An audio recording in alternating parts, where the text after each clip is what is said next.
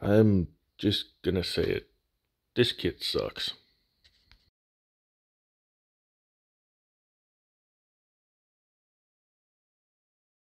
My first complaint so far is this piece right here. Why, oh why, they chose to put that sprue standoff down inside of a critical body line. Now luckily there is some ghosting, so I kinda know what the shape is supposed to be like, but I kinda feel like this whole ordeal could have been completely avoided. I do understand I could just hold this up to the body and match that contour, but why? Why should I have to do that? Why am I so angry about this?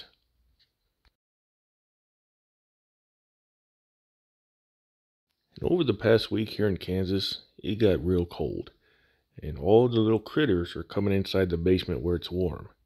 This is Chauncey. Chauncey is special. He only has 6 legs. He's also an acrobat. He does a backflip here in a minute. Watch this. Yeah, right there. Such a good spider, so good. He is rather dumb though. The hairs on their bodies are super sensitive to vibrations. That's how they can detect predators and prey. He's just sitting here. So I had to give him a very gentle little push because he cannot be here. Back to the build though. I decided I did not like any of that molded in wiring on the inner fenders, so I very gently sanded all of that off.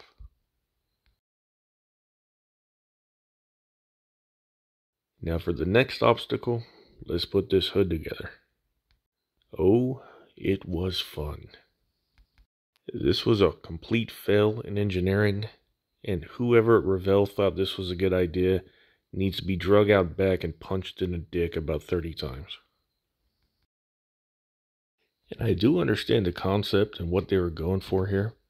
It's rather clever, it is. It just didn't work.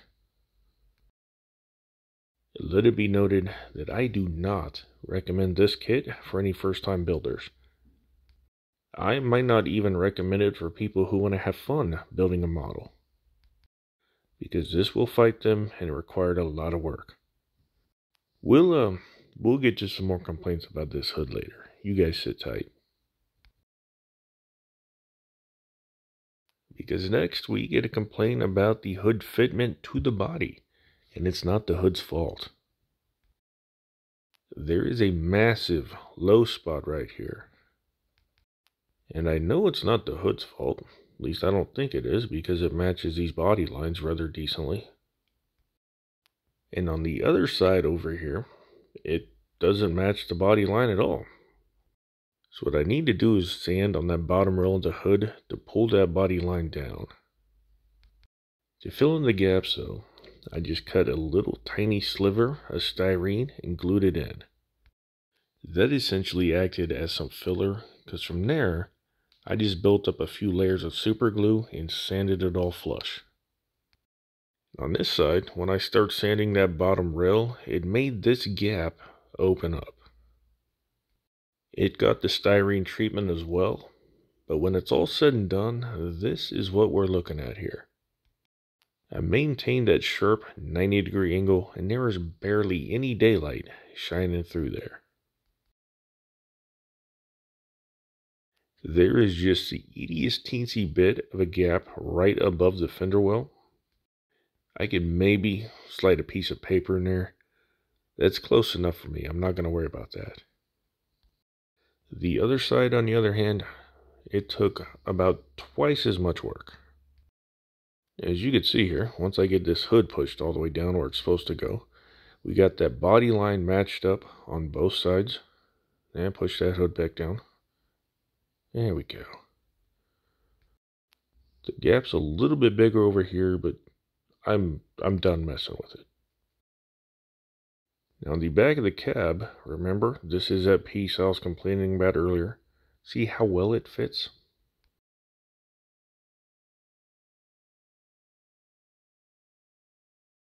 This time around though, just pure super glue to fill all them gaps in, and then I just sanded it all flush.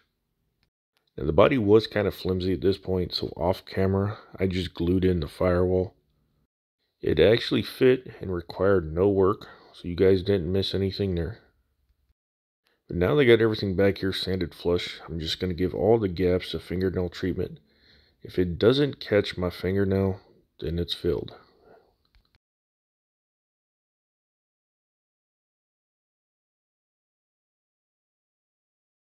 I wish I could say we were done, but nope. Let's move on to the core support here. The passenger side, it fit extremely well. The driver's side, not so much.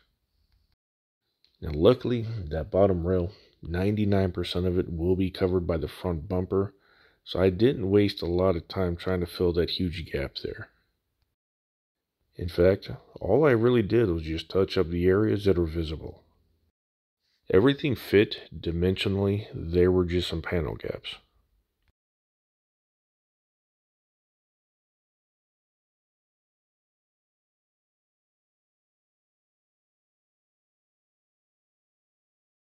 Now this shiny spot here, that is unsanded super glue because that is a low spot.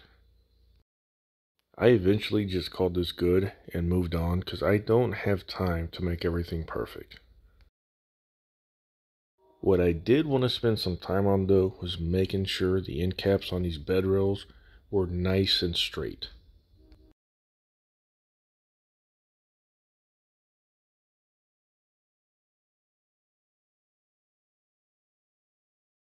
The taillight buckets got the exact same flattening treatment because I want these to sit flush.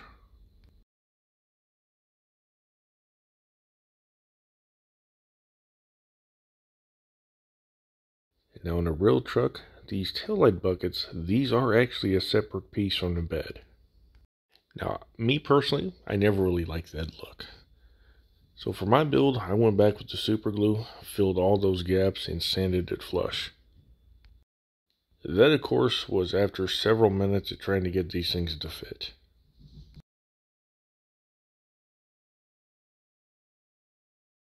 You get it right where you want it to be, and then the bed rail just springs back.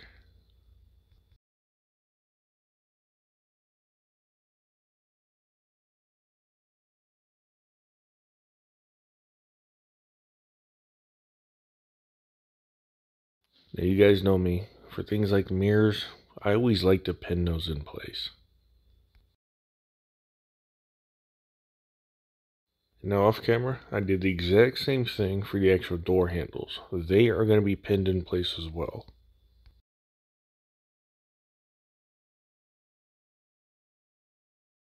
I wanted this tag bracket to be the same as the body color, so I quickly mocked up the chassis and the rear bumper just to kind of help me align this thing by eye.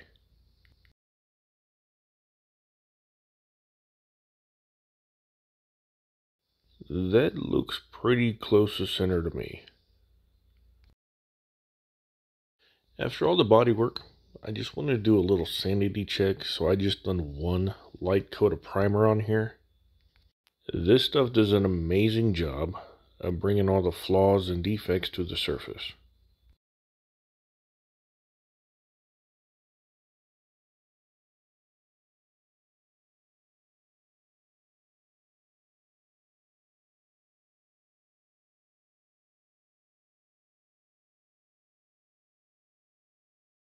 It's pretty smooth all around for the most part.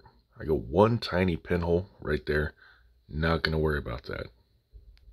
I got just a bit of ghosting under where I added all that filler. That's absolutely fine. All that's going to be hidden under paint. You won't even see it.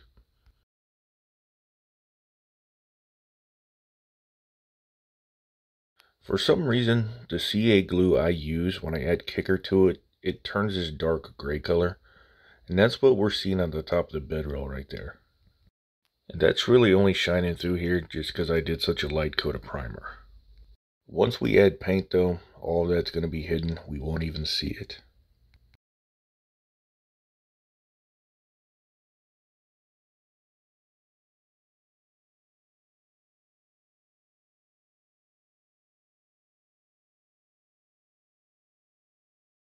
These two notches right here, they are for the factory tailgate latch and chain. If you build this per the instructions, the tailgate will not open. Being a work truck, well, I want this tailgate to open. I got a few unbuilt trucks in the kit stash. I gave a quick look at how their hinges work. This seems simple enough.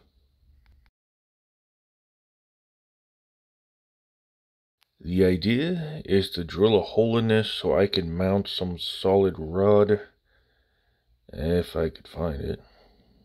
There it is right there.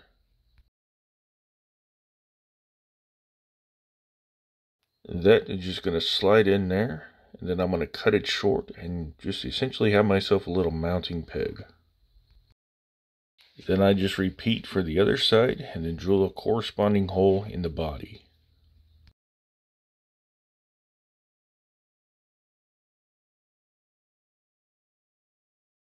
In theory, this is a perfect idea. In practice, I couldn't stretch out the body wide enough to get it all to fit. This may have worked if I had done this all before I mounted the taillight buckets. My band-aid of a solution is I cut a little bitty bevel on the back of the tailgate and mounted the little peg thing on the body.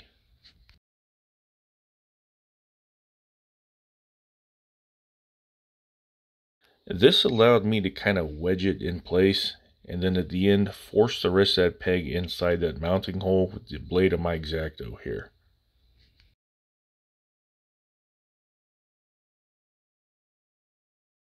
It works.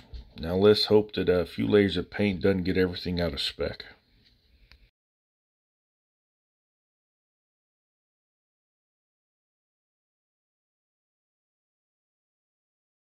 I got just a little bit of adjusting to do because the tailgate sits a little bit high, but that's an easy fix. I can just drill the holes a little bit bigger.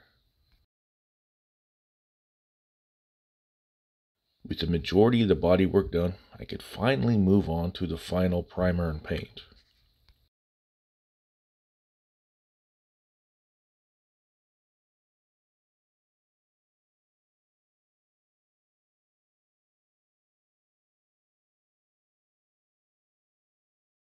Painting is always going to start the same. You start in all the nooks and crannies and the easy to forget areas, and then just work your way out.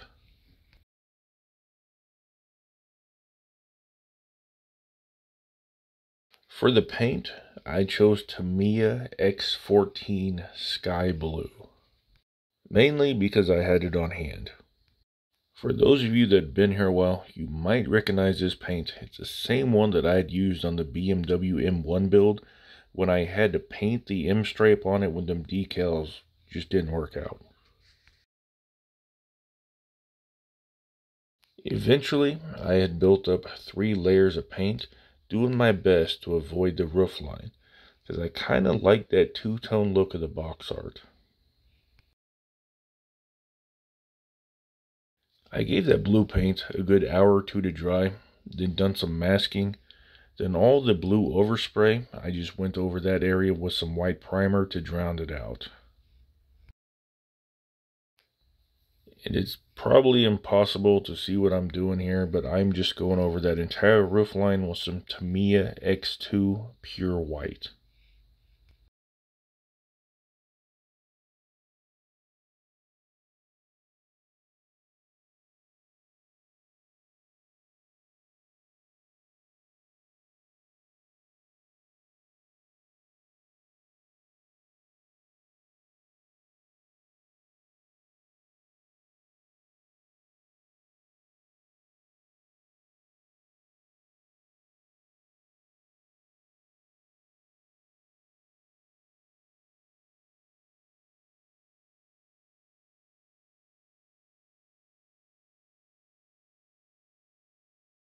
And just to prove I'm actually doing something and there's white paint in here, well, there you go.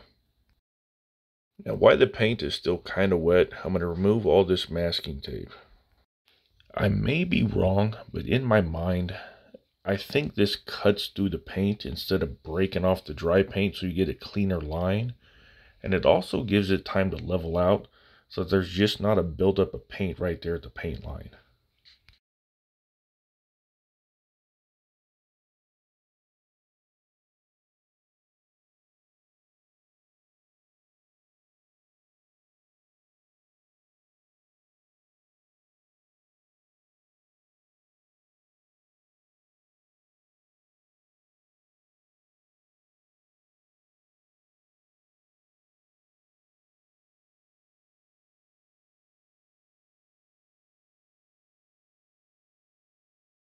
Originally what I wanted to do was order some specialized decals with my logo on it, but I don't have time for that. So my personal hero, John Moses Browning, he worked as a farmer for just a very tiny tad bit. So I'm going to use these John's Dairy decals here.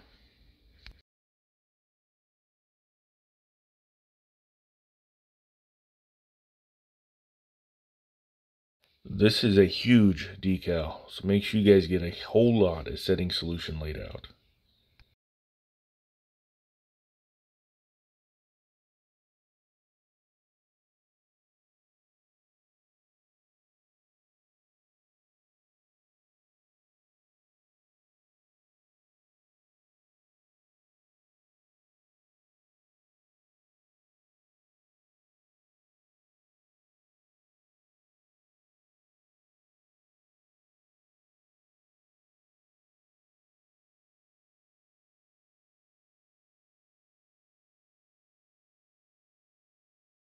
I nailed that dead center first try.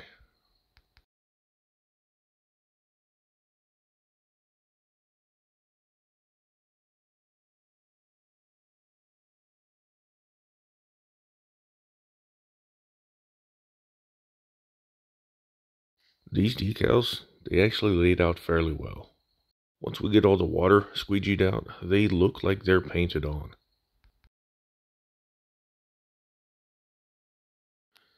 As you probably saw in the thumbnail, this is not a perfect paint job. This next step here, it's all just experimentation and guesswork. I really have no idea what I'm doing. From what I saw on the one YouTube video I watched though, it seems fairly explanatory. Dab an extremely porous sponge in some paint, dab it off on a paper towel, then come back and just add it here. It's like a dry brush, but with a sponge. To me, it seems extremely inconsistent and not that easy to control. I'm sure there's a technique to it, I just haven't figured it out.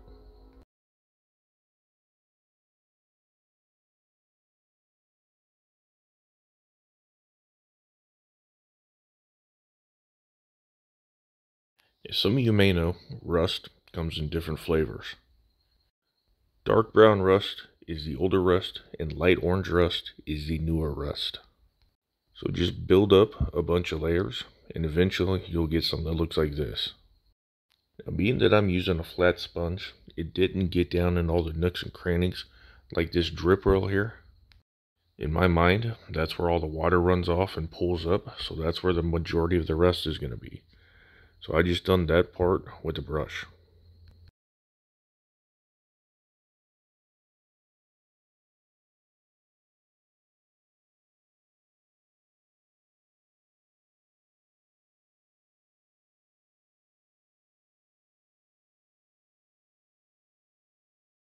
Now speaking of that drip wheel and water, you gotta kind of have physics in mind when you go to lay this out. This taller area in the back, water would have ran off that, so there would have been less rust, and would all pulled up down on the flatter low area.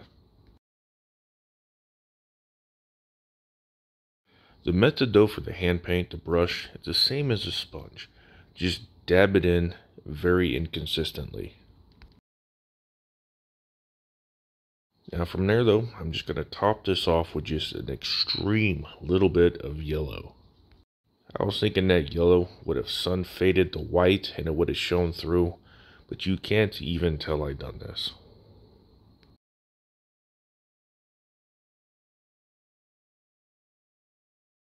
Now finally, I'm just going to use a clean sponge to do what sponges do.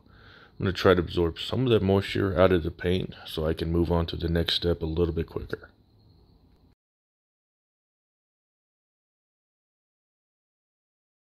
All in all though, for my very first try, I'm extremely happy with this. It's even got that texture that rust does. I was not expecting that. It's one of those happy little accidents. Now off camera, I did the exact same method to the body, I just didn't go as heavy. What I did though for this, I just went and looked at photos of abandoned cars and tried to simulate kind of that pattern and the locations. Try to avoid looking at patina because that is intentional and man-made. I wanted this to look more natural. But hey, I got to try something. I learned a new technique, so if I ever do this again in the future, I'll kind of have an idea what I'm doing. It is currently 1:54 a.m. October 22nd. I got 9 days left to wrap this up.